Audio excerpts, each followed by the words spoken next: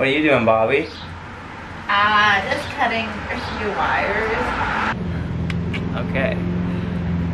Bus build episode 6.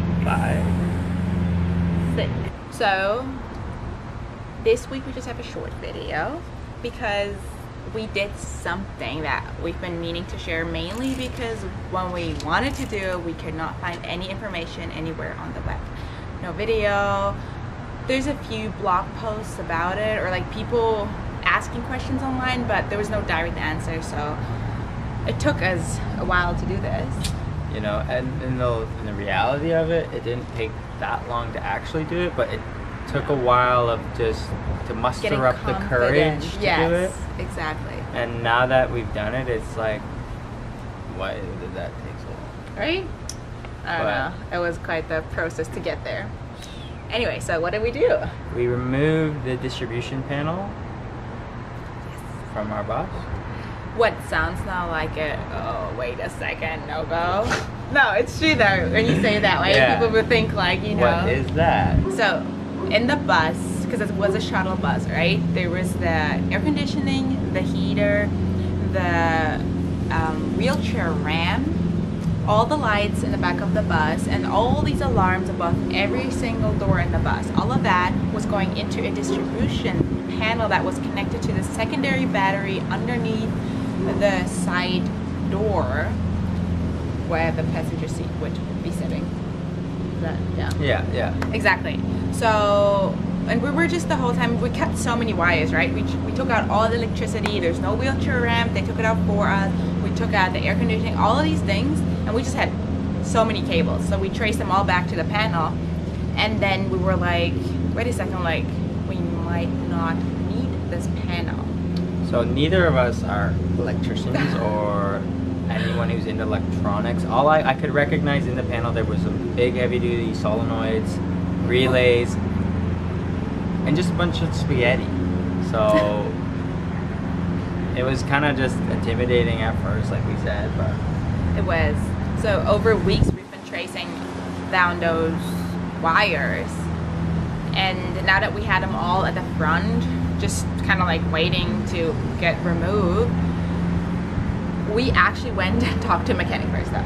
well, not intentionally. Not intentionally, We bought a seat, that Passenger seat. seat, off of someone who happened to be a hobby mechanic, and then after chatting with him, he seemed like he was pretty good at what he was doing. Oh, And for we sure. just thought like, hey, what do you think of this? Because intuitively, I think we were both kind of thinking like, okay, what other vehicle has a secondary distribution panel?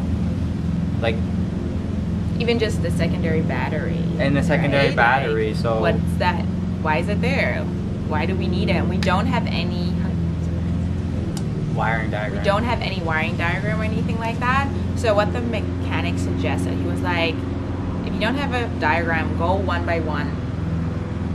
Unplug, pull, or whatever one wire, start the bus, see if it's a work, see if it did anything, and go one by one and really try to see exactly where they're all going, because some of the wires were actually then not connected to the panel. Some wires were already cut before we even bought the bus. Heaps of them. Like, So many. yeah, so Just like randomly. majority.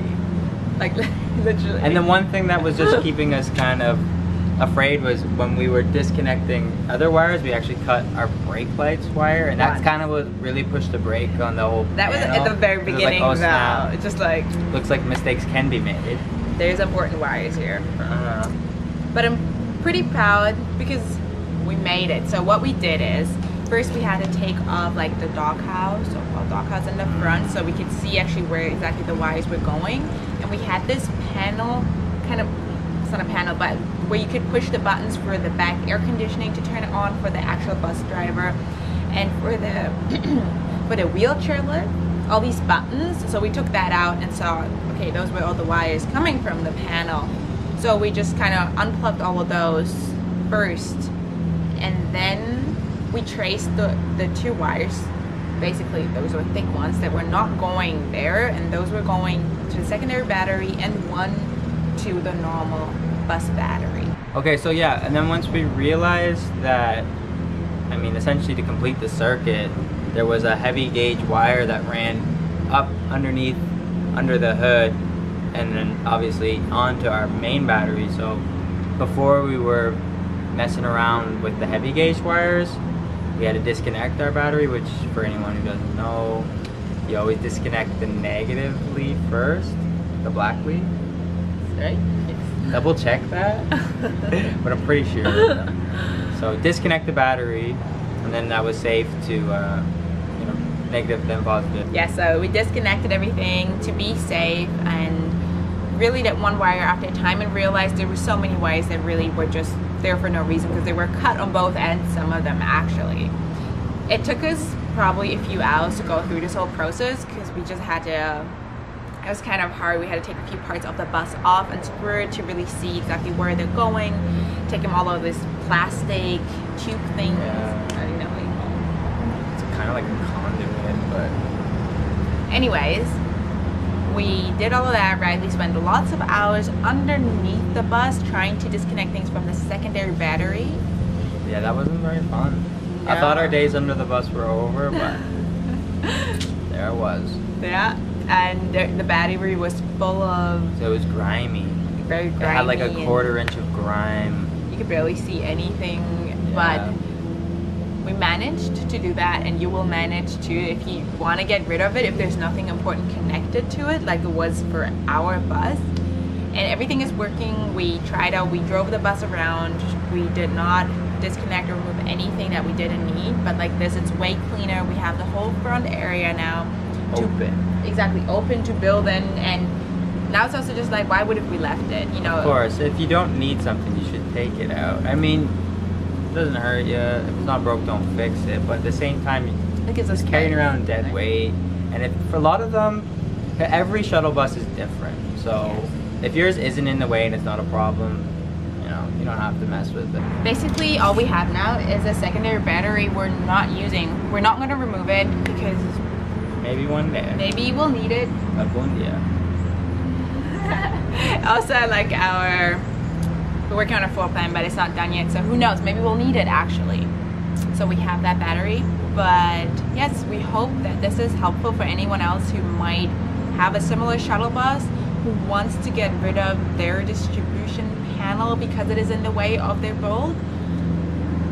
Yeah, like it seems intimidating, but at the end of the day, I'd say it's not even worth paying someone to do it, because they'll just do the same thing as you. That's all from us today. We just wanted to do a little how-to video on this, because like we said, we couldn't find anything. We hope this is somehow informative for you, or gives you courage to take out your panel so you have more space and more room. Well, that's it for this week, folks. Thanks for watching. If you're new here, like and subscribe. If you have any concerns or any tips, tricks, leave a comment down below. See you next week. See ya.